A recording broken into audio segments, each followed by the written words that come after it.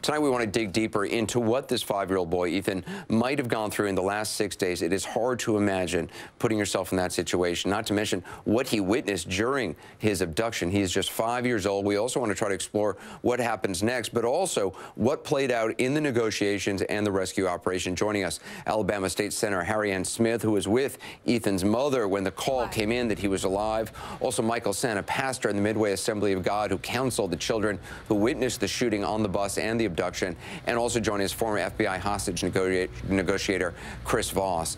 Senator Smith, I want to start off with you. You were there when Ethan's mother got the phone call. Can you describe that moment? It was a great moment. I mean, she was being whisked away. I was driving up for my afternoon visit with her, and she was being whisked away. At this point now, I know, to meet with her, to be reunited with her son. She hugged my neck, she thanked me, and she was a little nervous, but there were smiles all around, so I knew something was going on, and then later learned she was being reunited with the little boy. So lots of smiles, I'm sure lots of hugs and lots of kisses going on right now. Yeah, I can imagine. Well, Senator Smith, to your knowledge, was she able to communicate at all with her son, or anyone from the family being able to communicate directly with her son over the last several days? You know, that's a question for law enforcement. I know that they kept her very well briefed, let her know what was going on. She had complete faith in what law enforcement was doing, and was just very grateful that they were keeping her informed of what was going on. She got briefs that about his condition, that he was doing well, and she complied with what they asked her to do. And Pastor Sen, I know you counseled a number of the children on the bus when Ethan was originally taken off and that bus driver was shot. I can't imagine what those children saw, what they witnessed, if they saw the bus driver shot. What did they tell you? What did you say to them? Well, of course, it was very shocking by the time I got there. It was about 35 minutes after it happened, and they was still, so much in shock, they wasn't saying a whole lot. But they did explain to me how the gentleman had come on the bus and had asked for 2 hostages, actually, and had told some of them to get off of the bus. And then actually he got a hold of this young man. And but they were still in shock so much they couldn't say a whole lot. All I could do really was just love on them, comfort them, and had an opportunity also to pray with some of them before they left.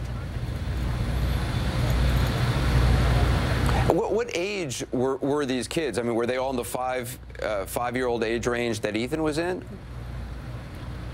Well, there was actually several different ages on the bus. This is a small community, and from my understanding, this bus picked up kids from the elementary school, the middle school, as well as the high school. So I know that a few of them that I talked to was 12 and 13 years old, so there had to be a pretty good variation of the age group on this bus. Mm.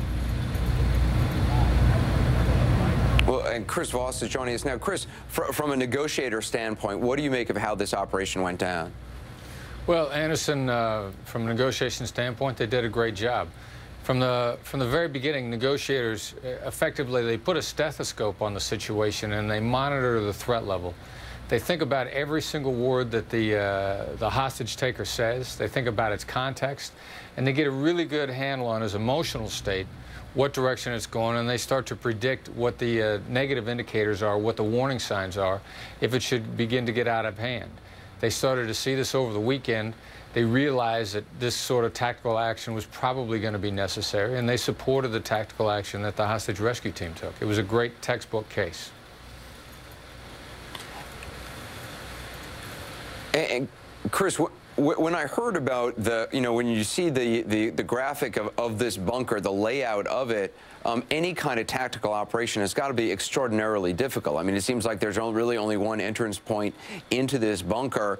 That's got to complicate the negotiations and complicate the planning for any kind of operation. Right, yeah, it certainly seems that way. I mean, that was, at the beginning of any one of these situations, there's really 3 teams that swing into action at the very beginning and work the entire time. The negotiators begin to find out as much information as they can, and they'll discuss things in a way that helps them find out the exact layout on the inside and where the hostage taker has things placed. There's technical people that begin to work on getting microphones and cameras inside or finding a way to see things. And then all that information is then fed to the tactical people who prepare for an assault, and they talk to the negotiators all along the way, and the negotiators let them know how they might be able to support a tactical action if they have to take it. So really 3 separate teams all attack the site at the same time in their own way so that they can all get to an outcome that was just like this one tonight. Pastor Sen, I'm wondering if you knew this man Dykes, or if other people in the community have told you their impressions of him.